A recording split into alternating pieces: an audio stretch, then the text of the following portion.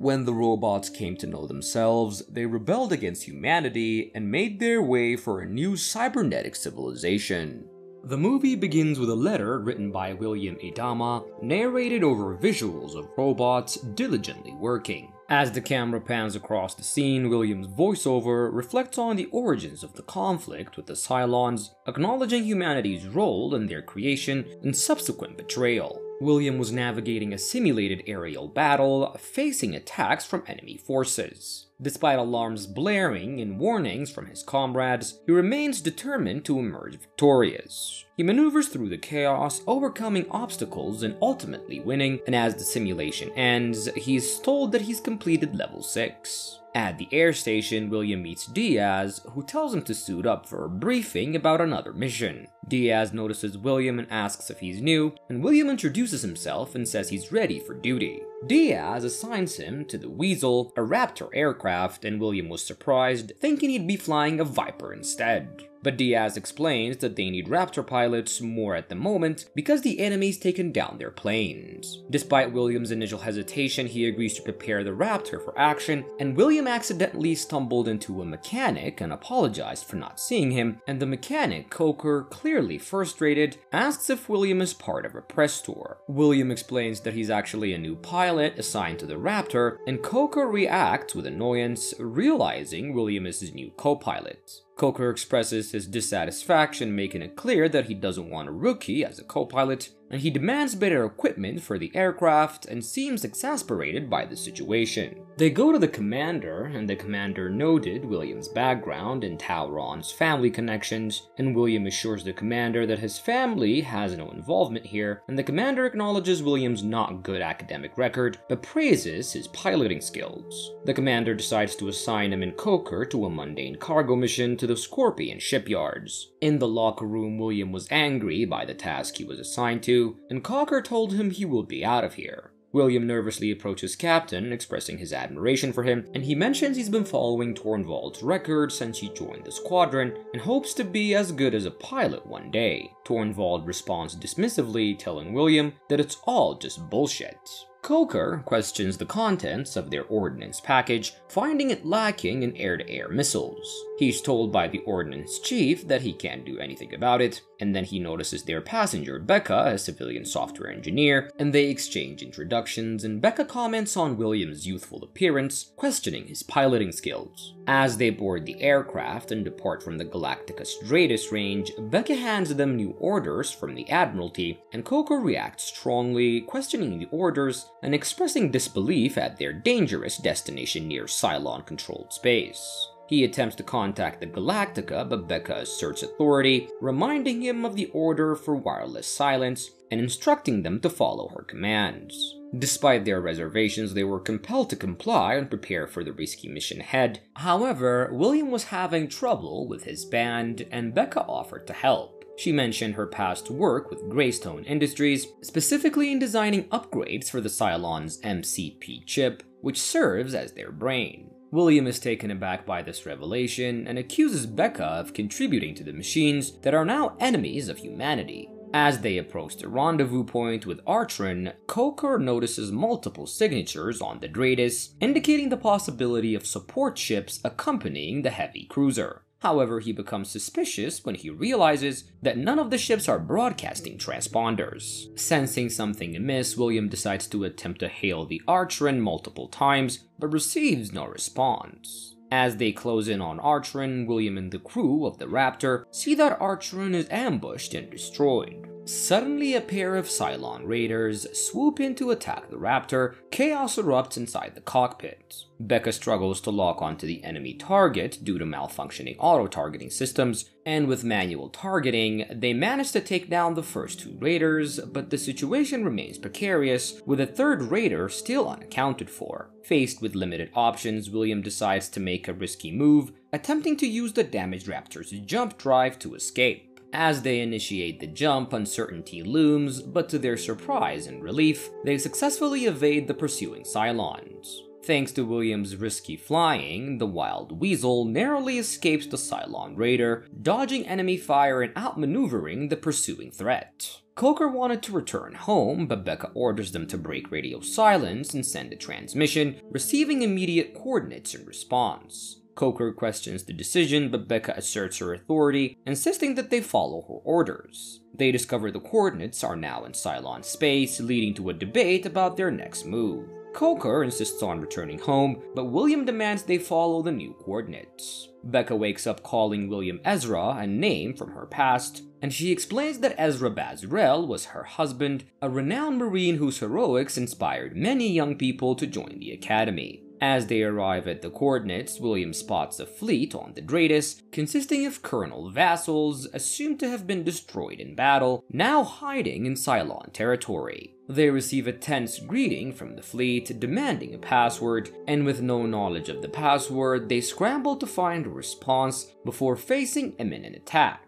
Finally, they manage to provide the correct password arrow, narrowly avoiding disaster. As they make their way toward the fleet, they recognize a battlestar they believe to be destroyed, the Valkyrie, and another presumed lost ship, the Loki. They realize they've stumbled upon a fleet of ghost ships hiding out in Cylon space. As soldiers forcibly remove them from the Raptor, Becca assures them that she's fine. Becca hands over documents to the soldiers, urging them to confirm her identity and mission with their commanding officer. After confirming Becca's identity, they are set free, and William approaches the commander, who informs Ozra to prepare for a Priority 1 mission. William volunteers their Raptor for the mission, but the commander questions his flying experience. Despite being his first operation, William mentions their successful engagements against Cylon SAMs and Raiders, and the commander initially decides to use their own bird, but relents when Becca insists on sticking with them. Coker reunites with his old friend Jim Kirby, who was thought to be dead after the Valkyrie incident.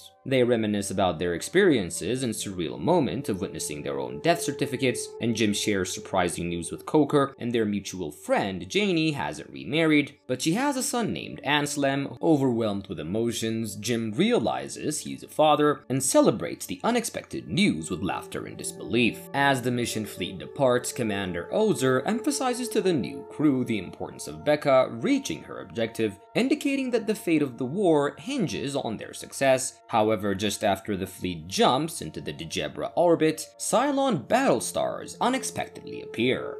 As the Wild Weasel and its Viper escorts, including Kirby, fly toward Degebra, they encounter 3 Cylon raiders. Despite the odds, the Colonial pilots manage to destroy the pursuing raiders, and meanwhile the Osiris finds itself heavily outnumbered by the Cylon base star and raiders, and when their nuclear weapons jam, the commander makes the drastic decision to fly the Osiris into the base star and manually detonate the weapons, sacrificing their ship to destroy the Cylon force. The Wild Weasel crash lands on the surface of Degebra, and William, Coker, and Becca press on through the terrain of Degebra, following the signal from Becca's communicator. Their journey leads them to a vast cave where they discover their escort unit mysteriously killed by non-artillery wounds. As the cave floor collapses, William, Coker, and Becca find themselves plunged into the darkness in an underground chamber. Strange noises fill the air, and they're attacked by a large snake-like creature. Coker is bitten before a man named Tech Sergeant Toto descends into the chamber and kills the creature. Toe explains that the snakes are creatures of the Cylon, part animal, part machine. Though slightly unstable, Toe offers to guide them to Becca's objective, and Toe insists on waiting out the storm, but Becca tells him that the mission is time sensitive, and Coker told Toe that he's not going anywhere with him, and Toe attacks Coker, and William intervenes, threatening Toe with a gun, and they finally agree to go out. Emerging from the cave, they reach a cliff overlooking an abandoned resort compound, where Toe suggests that they take shelter for the night. Toe explains that the Cylons had previously stored spare parts in the area, and he's rigged the perimeter with mines and set up a generator inside to keep heating running. William asks Becca about her husband, and she reflects on her late husband, describing him as idealistic and ambitious, much like William. Becca reveals to William that her husband's heroic status in the war was fabricated by the Colonel's army. Contrary to the narrative of him single-handedly defeating a Cylon platoon, his exploratory mission was actually ended by friendly fire. William finds Coker skillfully playing a grand piano, and Coker quickly deduces what has transpired between William and Becca. Just as he starts to explain to William that Becca's objective holds more significance, one of To's mines detonates and Cylon Centurions advance toward the compound.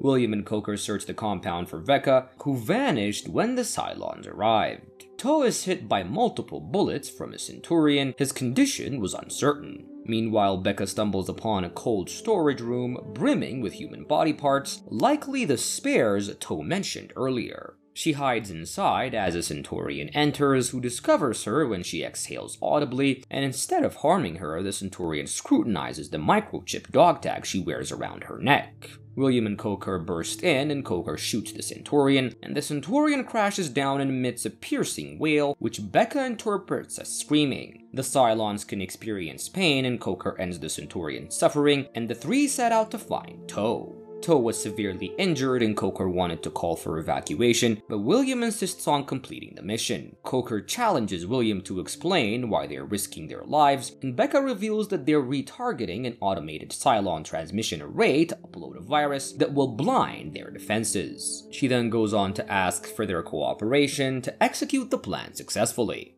Suddenly, Coker shoots Becca, suspecting her of being a Cylon spy, transmitting information about the Ghost Fleet. He accuses her of using the transmission as a cover to relay details to the Cylons, and Becca denies any knowledge of what he's talking about, but Coker remains convinced of her betrayal. She tries to shoot William, but she runs out of bullets, and acknowledging the possibility of Becca's betrayal, William destroys the communication unit, and he then evacuates a severely injured Coker from the array, leaving Becca behind, and as they await rescue, Coker shares a picture of his wife with William before losing consciousness. Meanwhile, inside the communications array, a quasi-humanoid Cylon confronts Becca, questioning her loyalty. Despite her attempts to reason with the Cylon, it ultimately kills her by snapping her neck. Back on Galactica, Commander Nash reveals that the mission unfolded as expected, and Colonel Command foresaw Becca's betrayal, using it as a strategic ruse. By the time the Cylons intercepted the transmission, the Ghost Fleet had already departed, launching successful attacks on multiple defenseless Cylon bases. Despite the casualties suffered by the Osiris, Nash emphasizes the importance of such victories in maintaining civilian morale and supporting the war. Disheartened by the manipulation and sacrifice, William reluctantly approves a sanitized version of the mission's account.